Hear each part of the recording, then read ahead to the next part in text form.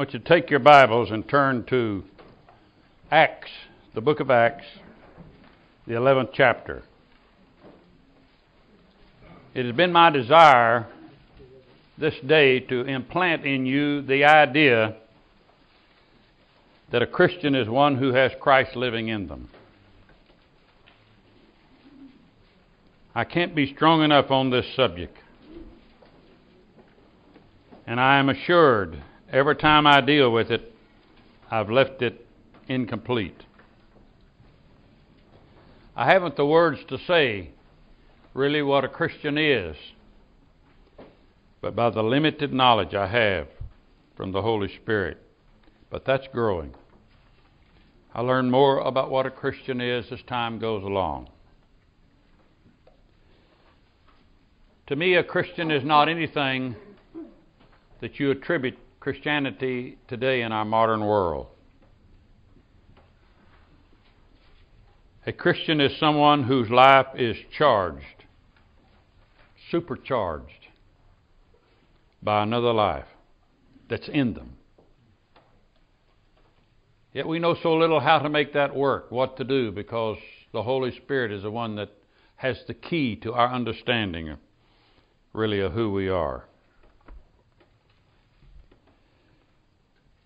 Christians came about very strangely. From the very beginning of Christianity, there was not a clear-cut understanding given to them by the rest of the world, or the rest of the Christians for that matter. Read this verse in Acts 11.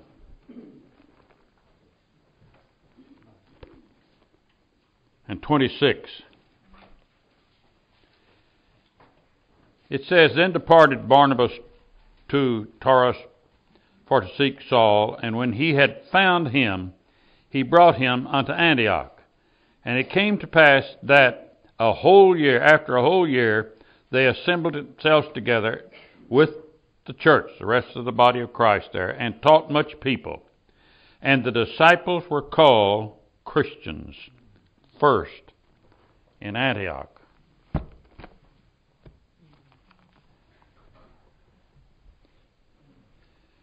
You must realize that when Jesus went back to heaven,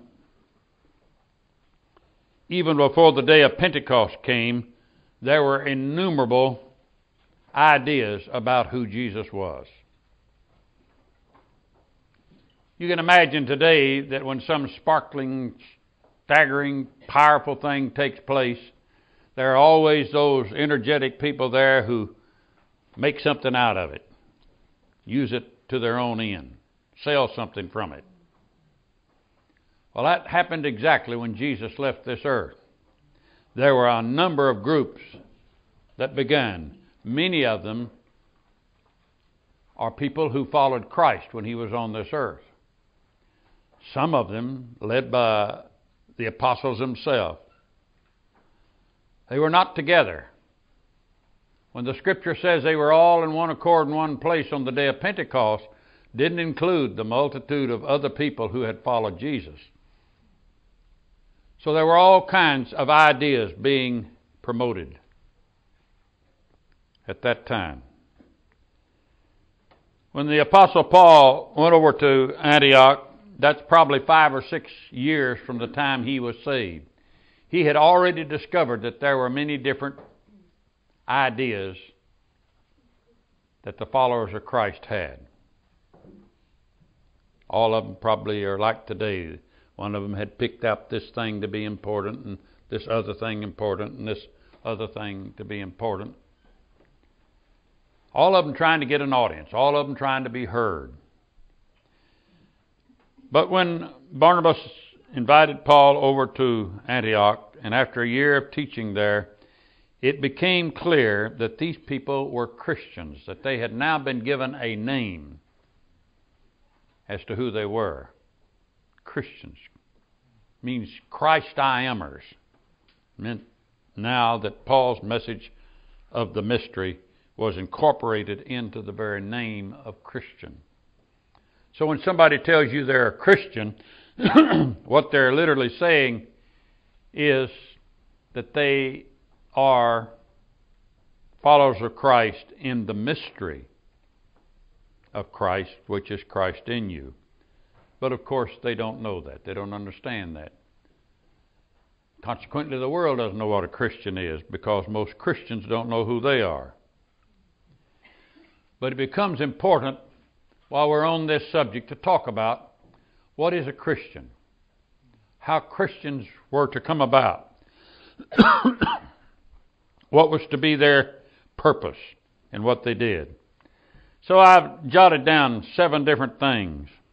Once again, we got a number 7 that I want to talk about this afternoon concerning what happens to people who have a revelation of Jesus Christ. What takes place? What is it that must happen in their life? Tomorrow we're going to go into Paul's life significantly to see how he made a place and room for this new understanding that he no longer lives, another lives in him. But just generally speaking about you and I, what is Christ in you produced? You see, when God looks at you, He doesn't see any other kind of believer. He doesn't see a Baptist, a Methodist, charismatic, Pentecostal, Catholic. When He looks at anybody, He sees Jesus. You've got to understand that this is a very heartfelt thing between God and His Son. That when His Son paid this supreme price, a price far beyond what was needed for God to do what He had to do, but a price that was based on your sin and my sin, when He saw Jesus pay that price,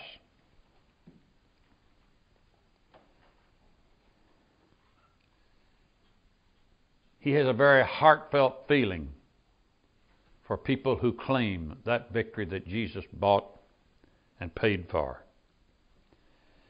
And so there are several things that the Christ in you has produced that maybe you're not aware of, that you don't know about. Or maybe you do. But let's look at some of these things. Point number 1, a believer who sees Christ as their life will equally divide the Scriptures between what God has for others and what God has for them. This first great division should be made technically between what is Israel and what is the body of Christ. They are 2 different groups. They are 2 different bodies of believers. They have 2 different missions. And when a believer begins to see Christ as his all, that's one thing that takes place rather automatically, because Paul is very keen on that subject. Though he loves Israel, he knows that Israel is going to have to be born again. There's no way they can remain under the law and please God or themselves. And so the first important separation that's made in your thinking, and we're back to the mind again, is that Israel is a people that belong on earth, who will never have Christ in them while they're on this earth. They will always have Christ outside of them, as He will be Messiah, not in them, but outside of them. The other group of people are those whom God has birthed Himself, who never again look for Christ outside of them because they know He lives in them. That's a distinctive thing that needs to be fixed in your mind, and the Holy Spirit will do that. The Holy Spirit is very keen on this business with Israel and the law, that it no longer functions in behalf of those who have been rebirthed. They don't need it. People who are not rebirthed need the law. Christian people who don't know who they are in Christ need the law. They'll go to law churches. We'll get to that in a moment. They need it because they have no other anchor but to follow somebody's rule and regulation. But the problem is they're not earth people, and all that can do for you is give you some earthly feeling. We're a heavenly people. The body of Christ belongs in the Father's house. You weren't birthed to be rich, to be healthy, to be famous. You were birthed by God to be His offspring that one day will come and live in His house. Isn't that simple? That's what a Christian is. So you're not an earthling at all. And the more you tie yourself to this earth, the more problems you're going to have. I have always believed that when Christian people begin to tie themselves to the earth, they generate problems. Why? Because their structure of being birthed by God doesn't fit with trying to work things out on this earth. It just doesn't fit. What fits about you being on this earth is Christ in you. He lived on this earth. He said, I have overcome, and because I have, you shall also. But the first important thing that will happen will be a separation in your mind between others in the Scripture and who you are. Now make a note of this. That doesn't make you something greater than anybody else. Christian people who know who they are in Christ are not more important than non-Christian people. They're not more important on this earth than other Christian people who don't know Christ as their life. What makes you important is that you know your Father and your Father knows you. There's no discrepancy there. The Father knows you and you know Him. That's what it was all about. When Jesus died on the cross, the prime purpose of Him dying on the cross was to provide for the Father a family of His own. They wouldn't be Jews and they wouldn't be Gentiles. They would be His family rebirth. God would be their Father and they would be a new creation people. That's His intention. That's who you are. Now you function on this earth with a mission. We are ambassadors for Christ now. He has given to each one of us the responsibility of telling the world all around us that there is another way. There is another principle by which we should live. There is another understanding of God. He's our Father. So we're ambassadors here in a wicked, erring, sinful world, and we're trying to help them to see a new message.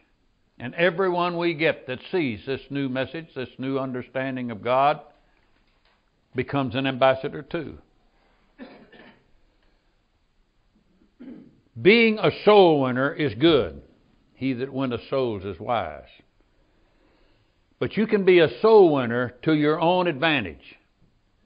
But you can never be an ambassador for Christ for your own advantage. Because when you start making yourself somebody, yourself getting rich, let's think about ambassadors. They get rich, they begin to promote their own thing and stop living under the shield of their government.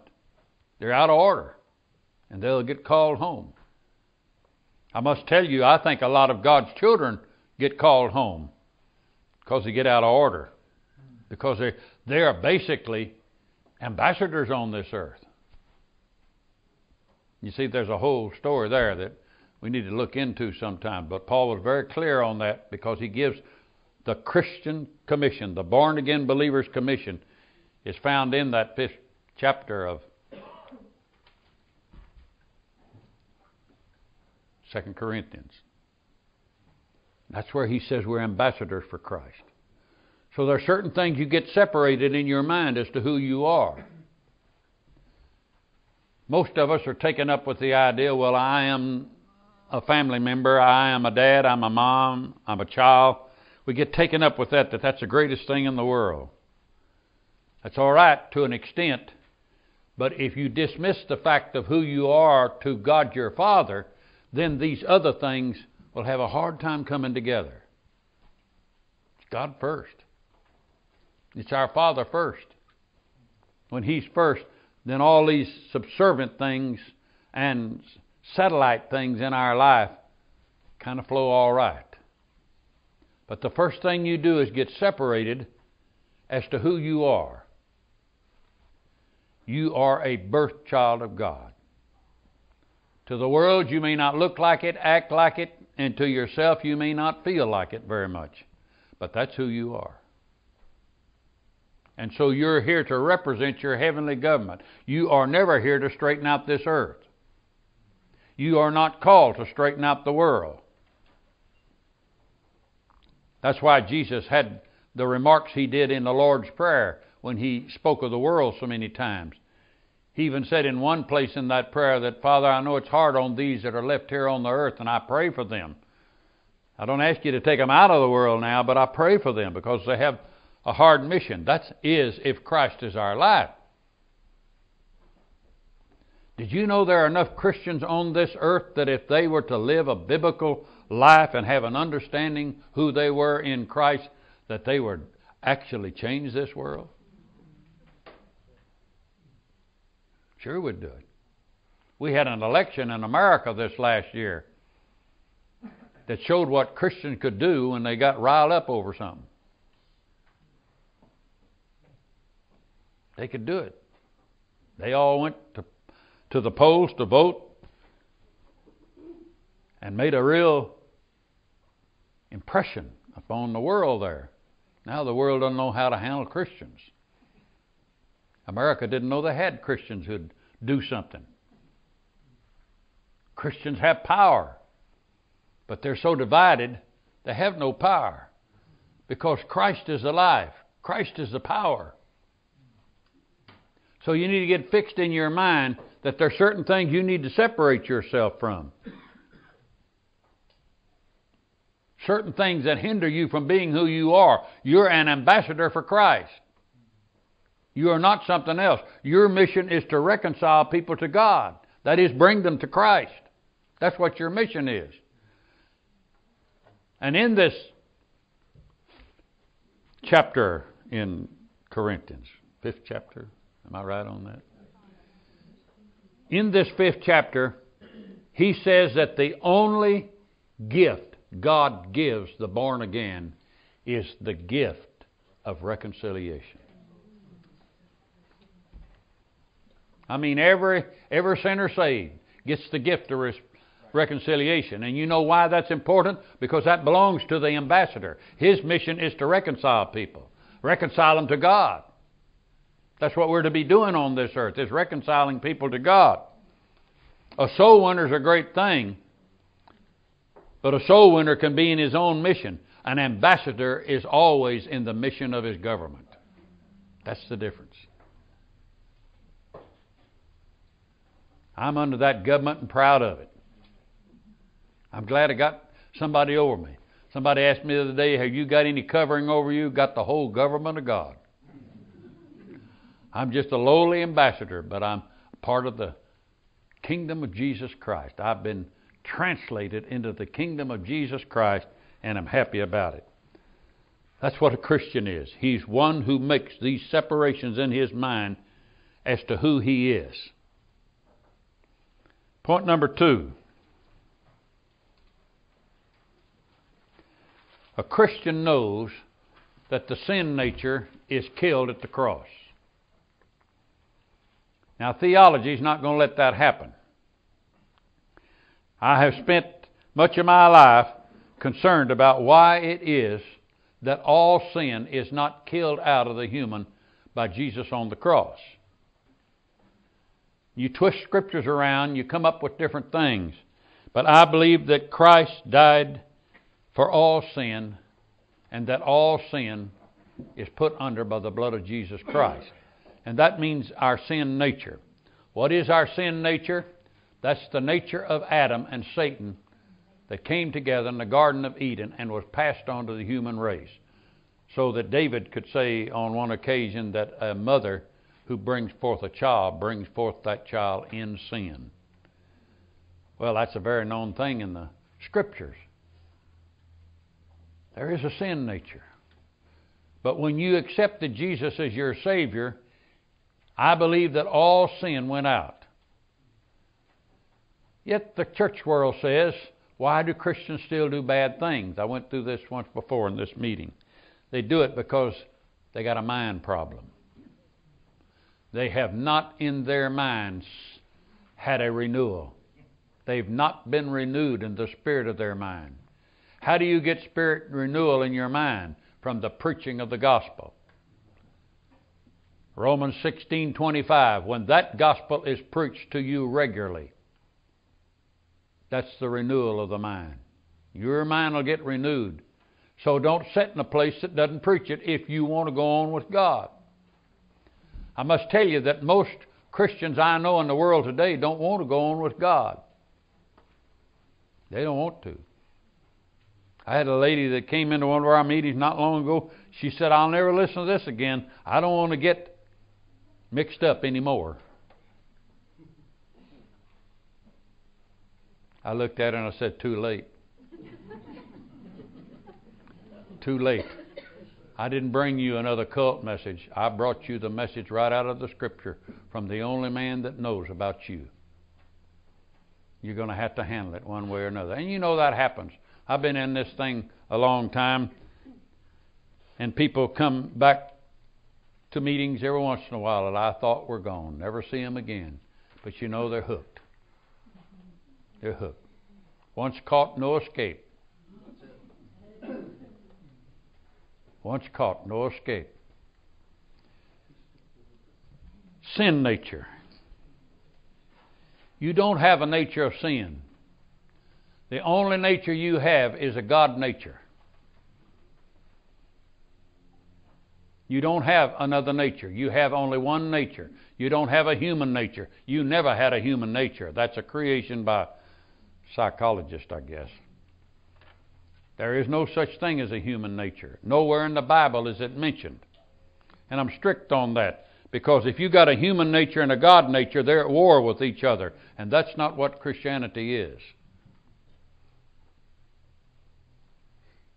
You've got a human mind.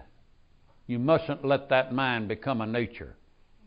It thinks and creates by the thinking somebody. Maybe not the real you, but create somebody like you. So the sin nature is out. It was killed at the cross. A believer may sin at times, but this comes from an unrenewed mind. Always remember that. Put that in your notes. When a believer sins, it comes from an unrenewed mind. He thinks wrong. He got in a spot and he thought wrong. He forgot who he was. He forgot he had been rebirthed. Many Christians commit sin and don't know these things. But those who know it have their forgetter working better than their rememberer. Look at some scripture with me on this point. Turn with me to 1 John.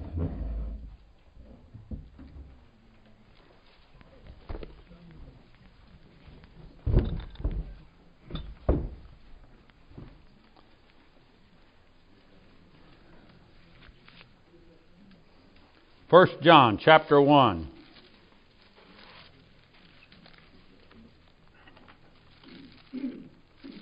Verse 7, you know it by heart. If we walk in the light as He's in the light, we have fellowship one with another, and the blood of Jesus Christ cleanses us from all sin but the sin nature.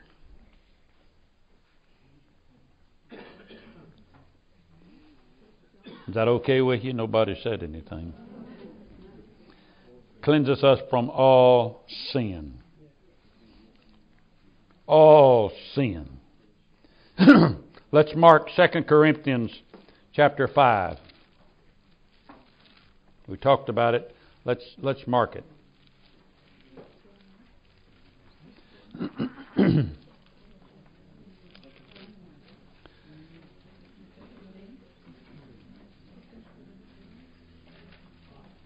Verse 17, one of the most popular verses in the Bible. Therefore, if any man be in Christ, he is a new creature. Old things are passed away, and behold, all things are become new. A good way to read that verse is, therefore, if any man knows he is in Christ, he is a new creature. Old things are passed away, and behold, all things become new. There's no sin nature left in that, you see. He's a new creation. Can you be a new creation and have part of the old life trailing behind? No, sir. It's gone. What you have is a mind that's out of order. And your mind is out of order if you haven't heard Paul's message. If you haven't heard Paul's gospel, it's out of order. Because God is going to judge people according to Paul's message. Are you ready for that? He's not going to judge you according to Moses. He's not going to judge you according to David's Psalms. He's not going to establish you according to Isaiah. God is going to establish you according to Paul's gospel. So you need to know it. Somebody said, well, just read that all the time. Yeah, read it until you find out who you are. You say, you mean just read nothing but Paul's epistles? That's right. Read them until you know who you are. Because that's the only place in the Bible you're going to find that out. So stay there till you find it out. Then you can go anywhere in the Bible and be blessed by it. It's God's Word. But until you get fixed in your mind who you are, it makes a lot of difference where you study in the Bible, God's Word. All of God's Word is for you. But the only place in the Scriptures that says something to the born again comes out of Paul's epistles, some of the other epistles, and John's Gospel. Nowhere else. Just that simple.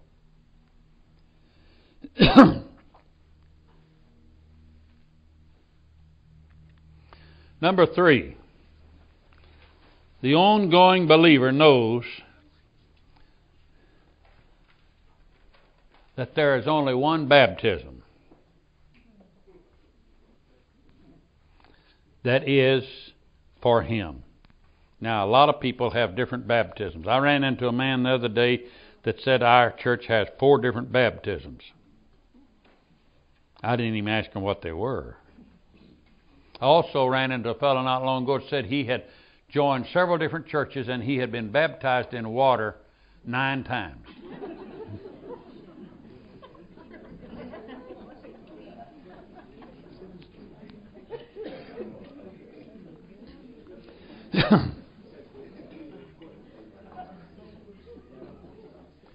In Ephesians 4 and 5, Paul says there is one baptism.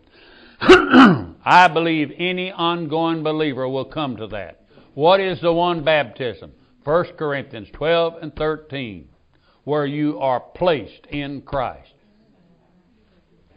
By the Holy Spirit, you are baptized, placed in Christ. Has nothing to do with water. The word baptized means complete immersion. When you were saved, you were completely immersed into Christ. That's the body you're in, the church you're in. The reason I can't ask you to join something here is because you're already in the perfect body. Can't offer you anything better than you already got. And if I offer you something, it'll only demoralize what you already have. One baptism. I won't argue over baptisms, but I follow Paul on this account. I have baptized hundreds of people in my lifetime. As a pastor, I baptized people every week because we had a big church until I couldn't baptize them anymore. I baptized all kinds of people. I baptized people that I thought they were going to die before I got them out of the water. I baptized several people that I had to sit down on to get them all the way immersed. I literally sit down on them. I've had a great experience with water baptism. But when I decided to follow Paul, I heard Paul say, I baptized a few, but no more. Why did he say that? Because the one baptism should have covered that. Because the one baptism has you in Christ and Christ in you. It doesn't have you outside of the church and needing the church to do something to bring you inside. Doesn't need that. You don't like that, just throw that part out. But an ongoing believer is going to deal with these sort of things. Going to deal with them. What is an ongoing believer? That's a term I'll use lots of times. That's a believer who can't be stopped in his growth.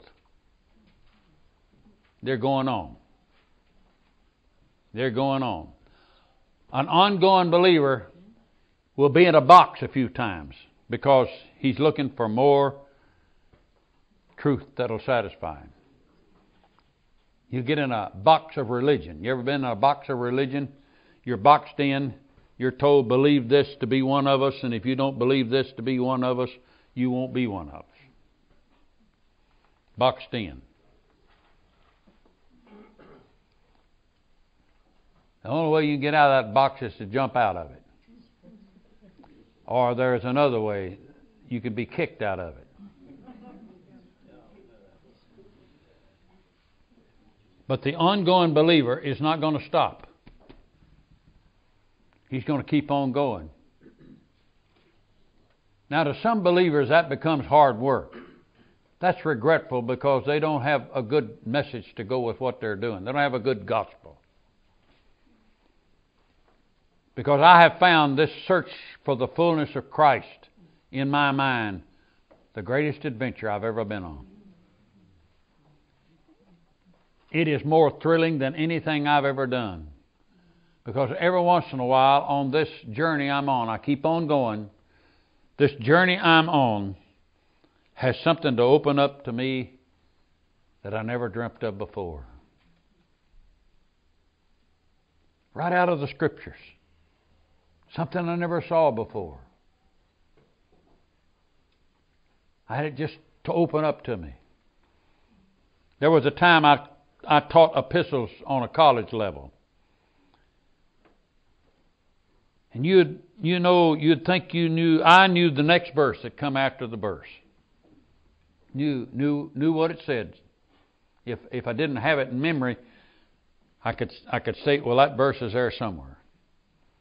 I taught that, but I didn't have the slightest idea what it meant. I knew it, but I didn't know the Christ that had to do with it. That's the difference, you see. Learning this Christ that has to do with these Scriptures. I don't read these Scriptures to be smart historically. I read the Scriptures and study them because that has to do with the Christ that's in me. You see, when I became a Christian, I had no background as a Christian. If God is my Father, I'm not like an Israelite who have Abraham for a father. Every Jew can quote his history. He's got it written here in the Bible. His history goes all the way back to Abraham and even before. He can talk about how Abraham got to be Abraham. He has a history. When I became a born-again believer, I had no history outside of God being my Father and His Son being my life. So you know what I've had to do? I've had to take into my life that history. That's my history now. I'm in the family. I had to take on the God history. Like when I have eternal life in me, it not only is eternal future, it's eternal past. My life goes all the way back to eternal past.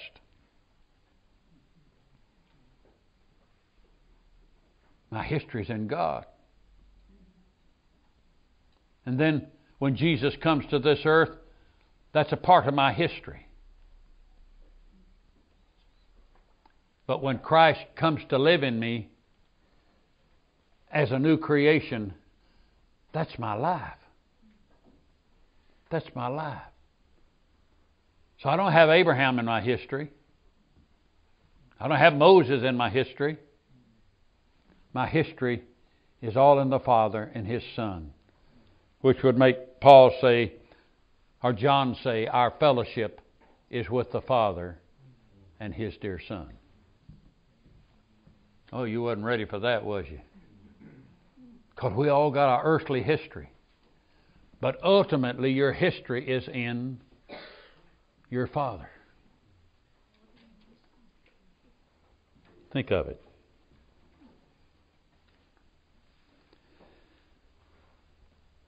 An ongoing believer will be ready for that. Point number 4. A Christian taught by the Holy Spirit will learn the difference between the Spirit of Christ and the Holy Spirit. Religion as it stands now has made them both the same. And there are places where both the same are so mentioned as such in the Scriptures. In fact, one place mentions the Spirit of God, the Spirit of Christ, and the Holy Spirit all in the same sentence. So that's a part of your history. You have the whole family involved in you. As Jews can say they're the seed of Abraham, we are the seed of our Heavenly Father, and that takes in everything that has to do with the Father, God the Son, God the Holy Spirit, as well as God the Father. That's what we are. But you need to separate the Holy Spirit from the Spirit of Christ. It is my personal feeling that the Spirit of Christ is not the Holy Spirit, because the Holy Spirit can never give me what comes from Christ.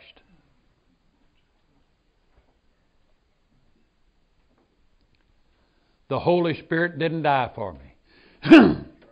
The Holy Spirit is not my Savior. The Holy Spirit is not my healer. The Holy Spirit is not my soon-coming Lord. But the Holy Spirit is equally important, because He's that part of God that wants us to know. When this council, the Father, the Son, and the Holy Ghost drew up this plan, the obligation given to the Holy Spirit was to tell people what it was God was doing. So Jesus said when He comes to this earth, He'll not speak of Himself. He'll speak only of me. That's His mission. So the Holy Spirit has a distinctive mission. He's not our life. He's not the Spirit that gives us life, and He's not the Spirit that is our life. He's the Holy Spirit that functions in our doings, in our daily walk. He works in our mind. He works to teach us, to instruct us, to guide us, to help us along. That's His mission. So as you face the issue of what is a Christian is one who knows the difference between the Spirit of Christ and the Holy Spirit. Paul would say in Romans 8 and 9 that any man that did not have the Spirit of Christ was none of His. Now, theologians interpret that verse to mean the Holy Spirit. But I am never one who belongs to the Holy Spirit. I belong to Christ. He is my life. You understand the difference there? He is our life. The Holy Spirit teaches me that life. He is given to me as a comforter, a guide, a paraclete, one who walks alongside me. He's with me in my daily walk. Christ is my life, permanent. The Holy Spirit is the doer. He's the doer. Christ is the beer. In you, Christ is the beer, not beer. A lady said one time, "Why'd you call Christ beer?" I said, please hyphenate the word. He's our beer. The Holy Spirit is our doer, hyphenated. Doer.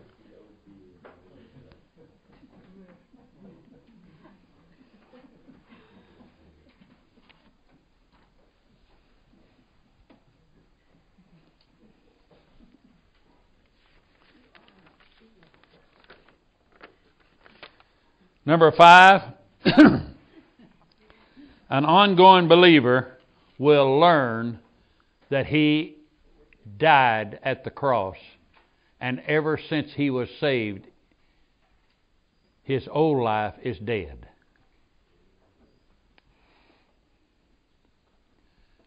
We will see as we get over into Philippians 3 further now that you have no life of your own. You were not intended to have your own life. That's why you needed a Savior. You couldn't save yourself. You were never intended to have a life of your own. Our world is so messed up today that the most criminal thing taking place in our world today is among women who abort little babies. Why is that the most criminal thing? Because they think they have their own life. Anybody that thinks they have their own life and does nothing but protect themselves in a selfish way is not an ongoing believer.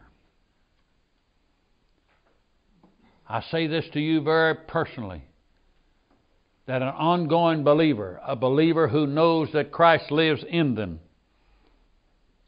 will realize they died to their self-interest, to their self-life, to their self-indulgence. They're dead to it on God's part. Sometimes people come to me and say, well, I have this problem, and I really thought this is what I ought to do. This is what my life was all about. But the Lord didn't help me there. My answer to them was very simple. When you selfishly deal with God, He will unselfishly consider your problem, like as if you didn't have it.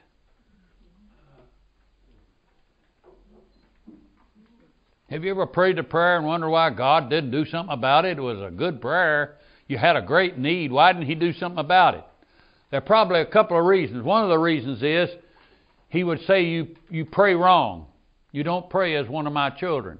The second reason is you already have that if you knew it. Why should I keep giving you things I've already given you? Listen, sometimes the Holy Spirit's going to say that to you. Something you desperately need and want. We have so idolized people's prayer life that we got them praying for everything that comes along, forgetting what was bought at the cross, forgetting what happened when you were born again and God dumped the bucket of grace on you, forgetting all that's happened. We selfishly go about saying, God, if you don't do this, you're just not God anymore. That's why I'm on the subject of the renewal of the mind. Get your mind straightened out to know who you are and what you are in Christ Jesus. A couple more things and I'll quit. Number 6, the believer who is in Christ with knowledge will learn that the seed in him is incorruptible, that he has been rebirthed by a new Father, and he will pick up life differently. He'll study to know life. Now, I have this point in there because I get kind of confused with human beings. I see a human being that'll sit at a computer day and night till they learn it, learn what they want to know about it.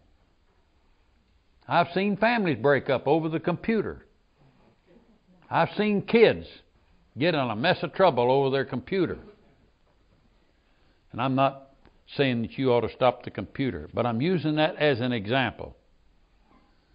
That I find very few people who will take the Word of God, like Peter 1:23, that says that you have an incorruptible seed in you.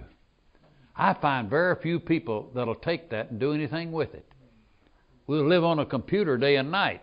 But here is a verse of Scripture that says you have a God seed in you, that God cohabitated with you in an act of love and placed His seed in you. I don't find many books written on that subject. I don't find many people talking about it. If they are, I missed them somewhere. But an ongoing believer, a Christian, is going to find out about that seed, what it means, attached to it everything that Paul attaches to it that is yours in Christ. I found over 100 things that happened to a sinner when he was saved that most believers never come to the knowledge of. But the Scripture says they are his. That's what happened to you. One more thing. Number 7, a Christian is going to move from faith to faith. Little verse of Scripture says something about that. But what you're going to do is move actually from your faith to His faith. That's what Christianity is all about. Moving from your aspect of life to His. You're going to move from that. And a good place to consider it is in faith. This straightened me out once and for all about faith, because I used to teach on faith all the time. I've even written books on it. I hope you never get a hold of one.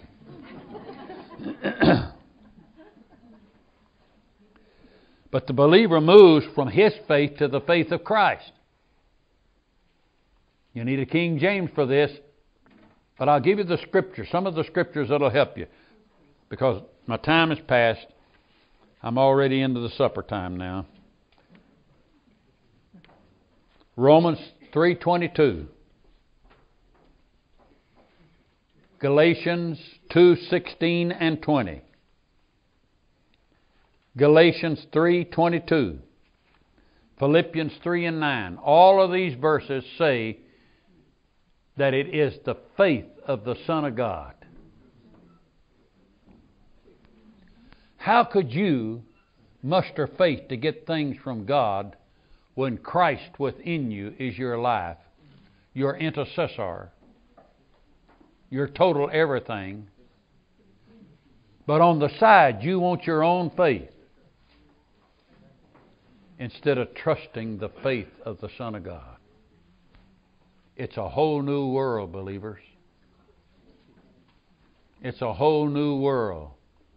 Paul brings us into a whole new and different understanding of what a Christian is. He doesn't tie Jesus of Nazareth to it. He doesn't tie the Old Testament to us. He doesn't talk about Moses. He doesn't talk about David. The only things he talks about out of the Old Testament are the things that concern the Jews who sat in his meeting, who are wanting to know what their relationship is with Christ. He no longer even knows Christ in the flesh. He has moved on to a new and different world, a different understanding. It's all written there plainly. I encourage you to study it, to seek after it. You'll even find in these verses I gave you that the faith you had to accept Jesus was given to you by God. But under the law, you had to have faith. In the kingdom message, you have to have faith. Jesus says if you have faith as a grain of mustard seed, you can move mountains and whatever. But that's different. That's a different world there. We're now in a world on this earth where Christ is life. And we are His offspring. Enough said. Day is over.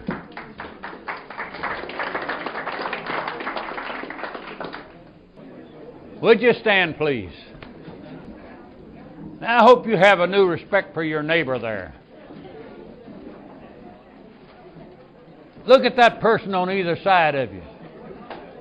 They got Jesus living in them. A very personal Christ to them. He lives in them. I want you to know that more than any other one thing. That's what happened to you when you were saved.